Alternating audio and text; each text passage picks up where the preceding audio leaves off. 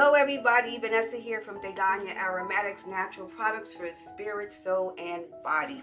And natural products for the three dimensions of you. You are a spirit, you have a soul, and you live in a body. So I'm putting on my gloves. Today I am making a soap, and it is called Masculine Pink. It is the 5th soap in my Confetti soap series for 2020. And so right now I'm going to go ahead and get started. I have some extra gloves here just in case I need them. In my pot I already have my butters and my oils. They are already melted, and I am working at what we call room temperature. So here, let me put this on the side.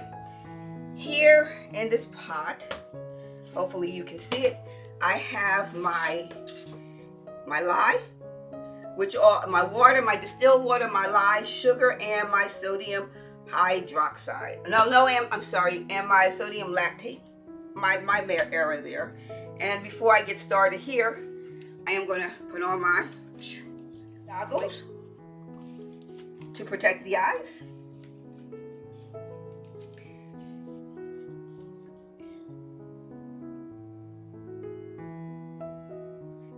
And the purpose of the rosemary antioxidant is to help with oil rancidity, because oils do go bad.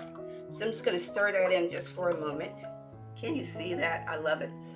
It smells so good. This is coconut milk powder. I love coconut milk powder, and I love the way it feels. So I'm going to add this in, and I'm just going to make sure it's well incorporated. So my apologies for the noise. What I am going to do is I'm going to add in my lye water, and I am going to just tip this just a little bit to avoid splashing. I need to move this back so you can really see. So I just tip my pot just a little bit just to avoid splashing.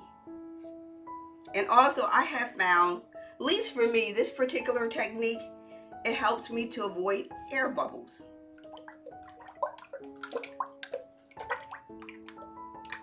There it is. I just want to get this to the point of emulsification.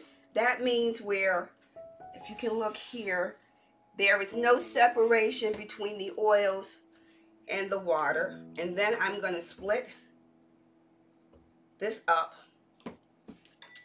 to the 2 pots. That is good.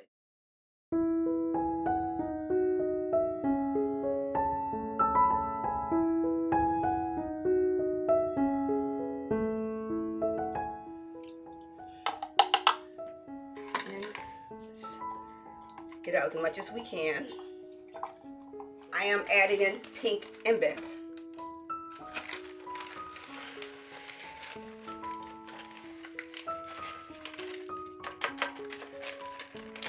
Put this to the side. I'm just going to lightly stir this. I'm going to add in, this is pink Brazilian clay. It's a very, very gentle clay for the skin. And I have my fragrance oil in here. And I'm going to add this one in.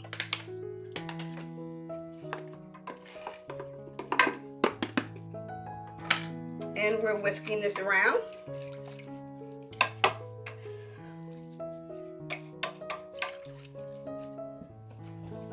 So I'm going to pour this here.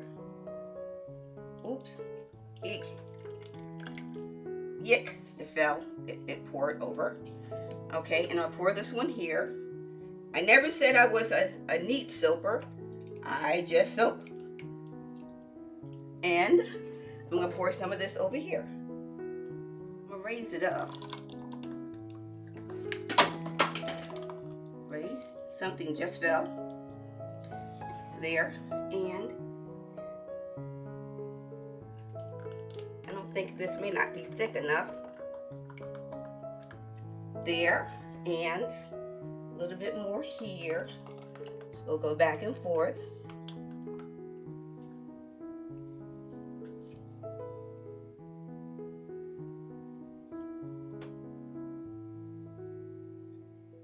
And I'm just going to finish up whatever's left. This one looks like it's still low.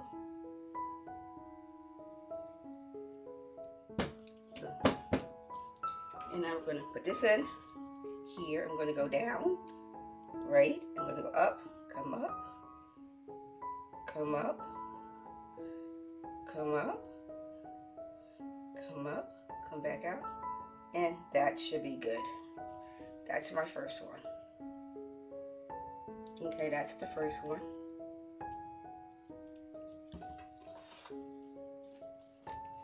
So the ideal behind my confetti soap series is that to make a series of confetti soaps that are all different. They're still confetti soap, but they have their own uniqueness. And I'm going to do this one here. And yeah, I'm spilling stuff all over the place. This one here. And my final one, I'm not sure if you can see this, and this one here. I think it's just going to have an interesting look. This one's a little shorter than the other ones, and not that much. And here, and here. That's finished. I'm going to go around one more time. Each one again, getting any of the bubbles out. Hopefully I didn't mess up my sides too bad.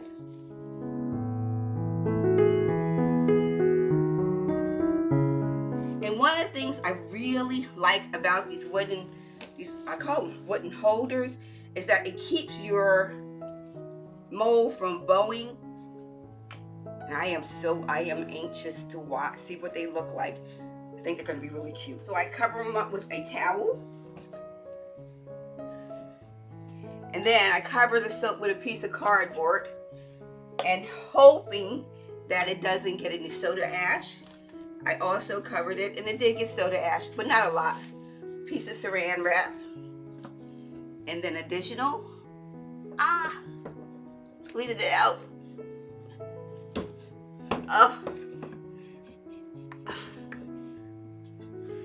Oh, that was hard. And moving this to the side. And now, hopefully you can see my soap. It's very, very nice. Doesn't look pretty. This soap, if you can see it, it's coming to loose pretty nicely. This part, I hate when that happens, but it does. I don't know if it's perfectly ready. I'm going to try this one. If this one's not ready, what I am going to do is leave it alone, wait another day. That also tells me the other ones are not ready. And then proceed again. So I have it doesn't feel soft right now. Let's see if it comes out, how easily it comes out of the mold. So I'm just holding the mold open so it can get some air, and I'm gonna press. Feels like it's coming out okay. And there we go. I don't have a lot of residue in the mold, which is good. I like that part. So here is it still feels a little soft. I'm going to test it. I have my gloves on so I don't get any fingerprints. And we can see the soap now, right? Oop. It smells wonderful. I really like this fragrance. So I'm moving this out the way, and what I want to do is I am going to cut off a ½ inch here and a ½ inch here. Okay, do I have it? Good. And cut a ½ inch off of one side.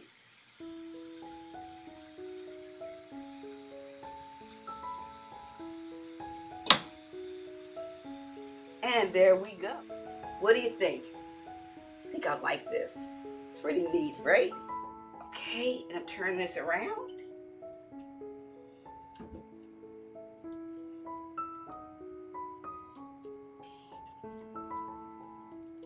And I'm cutting a ½ inch off the other side.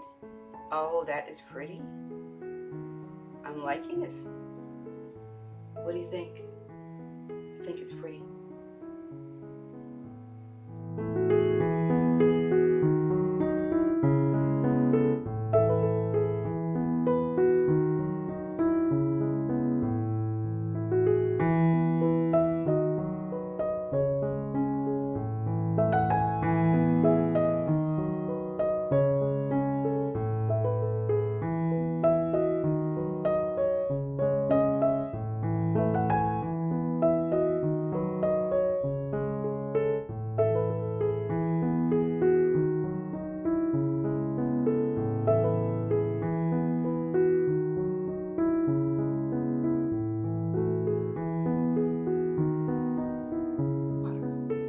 So what we have here is, I'm just going to test the weight of the soap because I am estimating it's going to be about when it finishes completely curing, it's about a 4-ounce soap. Right now, this is what happens when you're short.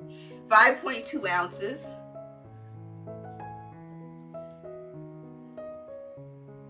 That one's hard to read too, but they're over 5 ounces. I think it's 5.25. So what will happen over a period of time, as the water evaporates, the soap will get harder, and it'll give me better lather, and the bar will get smaller, but it will be. I know that by the end of this, it's going to be a 4-ounce bar of soap.